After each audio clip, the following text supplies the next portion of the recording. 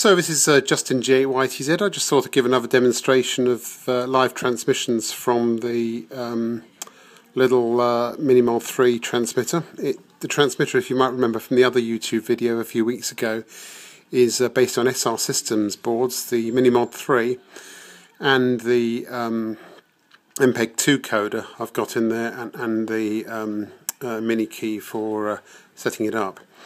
So that's the output on a TV in the living room, and some pictures of Disney there a few years ago, last time we went, coming off a camcorder, so as a replay. So yeah, that's the picture being displayed. You can see all the information up there. It's 2 mega symbol per second, DVS, MPEG-2, just displayed on the satellite receiver. The satellite receiver, the brakes, by the way, different scenes, it's not a fault.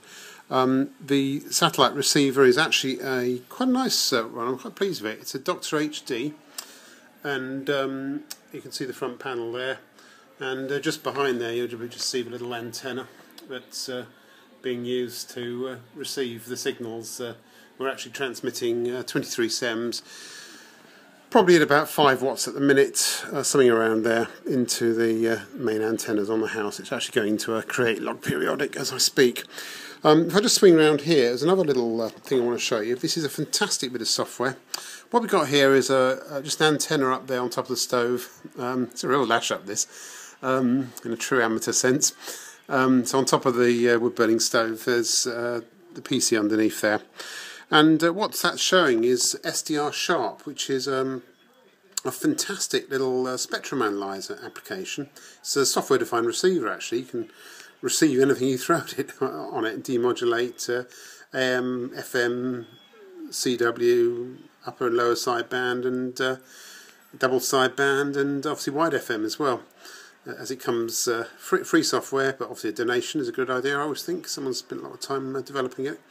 And the receiver is nothing more than a USB dongle. There it is. It's a typical, I think it's called RK282 or something like that. It's just a regular £17 off eBay.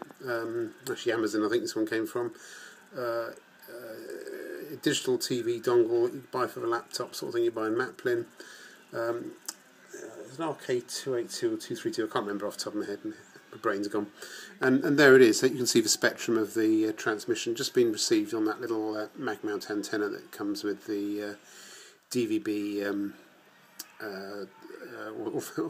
It's a DVB-T receiver, actually. It's the software-defined receiver. So that's that bit. I'll just walk you through quickly into the shack. So, quick view of the hall and everything as we go through. Wires trailing everywhere. And there's the actual transmitter. You've seen this before, but that's transmitting on 1249 megahertz in the amateur band. Now this is a PE1RKI 18 watt transmitter, amplifier module. Uses the Mitsubishi module, if I remember right, and running off 12 volts. So I'm putting about 5-10 milliwatts in there, and output I've probably got about 5 watts or so average, maybe there's 4 or 5 watts, something in that order. It's actually designed to drive a 150 watt amplifier, which I've also got. I just haven't got a power supply for it. I haven't got a 28 volt power supply, but we'll get that sorted in the next few weeks. But the amp's working beautifully, nice pure spectrum, very linear, absolutely perfect for DVB-S. So, but if you're seeing this, really pleased with it. Bit of a lash up, I'm afraid. There's no heatsink on the amp yet, so I've just got it resting on this heatsink. It's getting warmish, and a lump of solder to keep it in thermal contact what's underneath. But it's all running quite cool, so I'm quite happy with that. And fed off a linear power supply.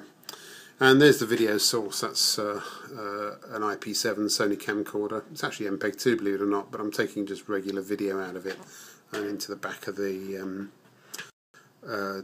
transmitter, just normal 0.7 volt video and left and right audio there.